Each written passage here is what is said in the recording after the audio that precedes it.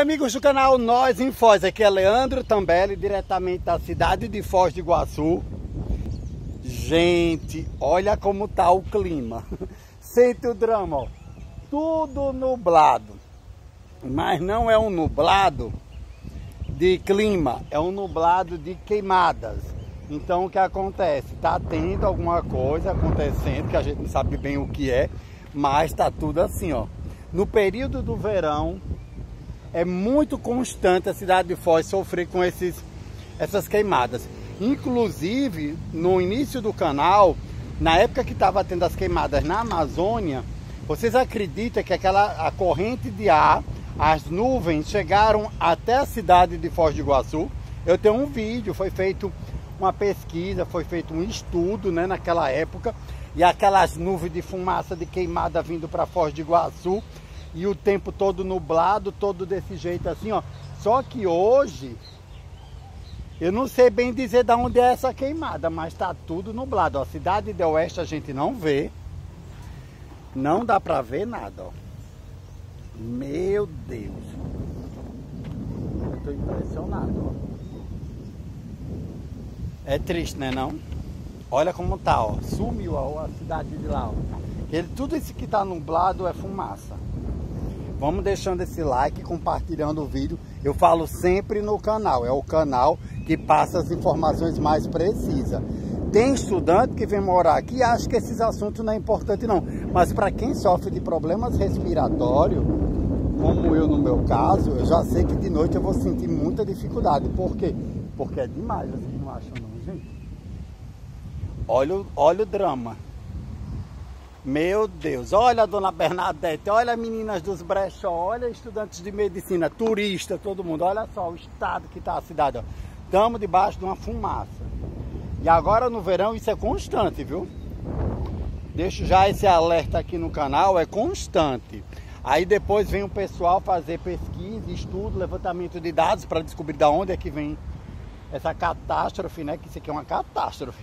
Aí o que acontece? O turista vem para a cidade de Foz, paga mais ou menos muito dinheiro, não vou nem falar valores, né? Paga muitos valores para se hospedar num hotel em Foz, e quando chega na cidade tá aí, ó. Olha o céu, todo cinzento de fumaça. O turista vai passar 4 dias no meio da fumaça, e isso os vlogs de turismo não mostram. Vocês estão entendendo como o babado é forte? Gente, é um pirimbolo só, tá maluco? Você pagar para ficar num hotel caro, pagar para a agência de turismo valores altíssimos, para chegar na cidade de Foz, tá aí, ó. Tudo nublado. Agora me diga, qual é a foto? Se você tirar uma foto hoje aqui, vai pensar que na foto, aqui tá um frio europeu, né? Mas não tá, tá quente, abafado, sem ar. E tá desse jeito, ó. Olha a situação trágica. Então, estudantes de medicina, vocês também têm que se atentar. Tem problema respiratório? Se prepare. Porque aqui a umidade do ar no verão chega a 40%, mas também o tempo é muito seco. Aí tem uma alternância de umidade, de seco. Gente do céu, é ruim, né não? Eu já falei no canal uma vez e repito, se vocês vêm para a cidade de Foz morar, faça uns exames antes, faça um check-up, cuide da sua saúde. Eu estava um dia desse falando para as meninas, que eu vou até fazer um vídeo lá, nos dois lugares, né? Na Secretaria de Saúde e no posto de saúde. E também tem um outro lugar que faz coleta de doenças sexualmente transmissíveis, virais, essas coisas tudo, né? De contágio, né? Então a gente tem que fazer também um vídeo sobre esse assunto, porque tem muito estudante que vem para Foz, que não se cuida, né? Não usa preservativo, não usa as coisas tudo direitinho, não anda direitinho com seus exames. Aí o que acontece? Chega na cidade de Foz sem saber que tá com herpes, com sífilis e com HIV. Agora imagine, um jovem tá aqui, não sabe que tá com essas doenças sexualmente transmissíveis, né? Aí chega na cidade de Foz para fazer 6 anos de medicina. Será que esse estudante vai conseguir fazer medicina com 6 anos sem saber que está contaminado? Então faça seus exames, e se chegar em Foz, faça os exames. Você gestante também, cuide para fazer também. É porque no Brasil, quando o médico passa uns exames para fazer, o pessoal só gosta de fazer superficial. Ninguém gosta de fazer o check-up completo. Tem que fazer de doenças sexualmente transmissíveis. Se você tem uma vida sexual ativa, tem que fazer sempre esses exames. Vão por mim. E não é só HIV não, tem sífilis, tem herpes, tem um monte de coisa.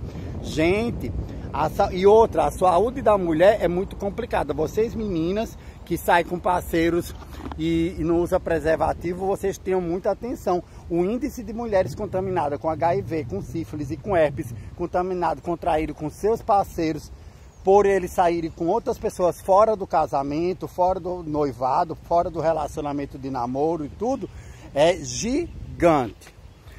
Tô brincando não, porque quando eu fui fazer a matéria na Secretaria de Saúde, que ela me deu o endereço do lugar que tinha os testes para vários tipos de doença, aí eu perguntei, porque eu vi muita quantidade de meninas jovens, graves, gestantes e as crianças contaminadas, soro positivo. Vocês estão entendendo? Tudo bem que as pessoas dizem que hoje em dia, né, tem aqueles remédios que eles falam que tem remédio para HIV, remédio para sífilis, remédio para herpes, mas não é questão só de remédio não, gente. É você contaminar seu parceiro, sua parceira e achar que fica assim, né? Não é assim não, vocês têm que ter cuidado com isso. Vocês estão entendendo? Não é brincadeira não, a gente está falando um assunto que as pessoas não discutem, mas tem que ser discutido sim, porque 6 anos de medicina, né, com mais um ano para sair o diploma, vamos dizer que ao todo vai dar 7 anos, porque também tem um ano que antecede, né, os planejamentos para você se tornar médico, porque você tem que planejar para fazer medicina no Paraguai. Então, você tem que averiguar, não é só essas doenças não, se você é hipertenso, se você é pré-diabético, aqui também tem o centro da diabetes, aqui também tem o centro de monitoramento, né, das pessoas que sofrem muito com diabetes, né, elevada. Então vocês têm que se atentar. Vocês têm que se atentar. Vocês não podem ser estudante que vai assim, vou fazer medicina no Paraguai e pensar que é só a matrícula. E outra, tem muito estudante que pensa que fazer medicina no Paraguai é só fazer a matrícula. Não é, viu? Já alertei no canal que fora a matrícula tem que ter um visto provisório de estudante, um visto permanente, tem que ter um RG paraguaio. Menino, é tanta coisa que envolve fazer medicina no Paraguai, e sem uma assessoria, sem um serviço assim mais, como eu diria, mais especificado, vocês vão sentir dificuldade. Tem assessoria para imóveis, tem assessoria para documentação de vistos, tem assessoria para matrícula, tem assessoria para tudo. Porque aqui é uma região de fronteira e os estudantes necessitam dessa assessoria. Então, deixo desde já meus contatos na descrição desse canal, o meu WhatsApp, meu Instagram é Leandro Tambelli, com 2 L e 1 I, .of. O Instagram está na descrição, o meu WhatsApp na descrição. Estou fazendo as matrículas para os alunos em 2023. Sejam todos bem-vindos que já entraram em contato, que fizemos já as matrículas. E os que estão organizando a documentação para fazer a matrícula, sejam bem-vindos também à cidade de Foz do Iguaçu. Saibam que para mim localizar um imóvel para vocês também, com o meu serviço de assessoria, eu dependo desse papel, né, da universidade, né, da matrícula, para comprovar em Foz do Iguaçu que vocês são estudantes de medicina. Um cheiro a todos, um abraço a todo mundo. Olha só como tá o clima esquisito. Vocês estão sentindo? O clima esquisito, né? Quem precisar de contatos para assessoria, compras no Paraguai ou até mesmo localização de imóveis na cidade de Foz do Iguaçu, é só chamar no meu WhatsApp, tá bom? Sejam todos bem-vindos à cidade de Foz do Iguaçu e venham fazer medicina na UCP em 2023 e nas outras demais faculdades. Venham para Foz você também. Tchau!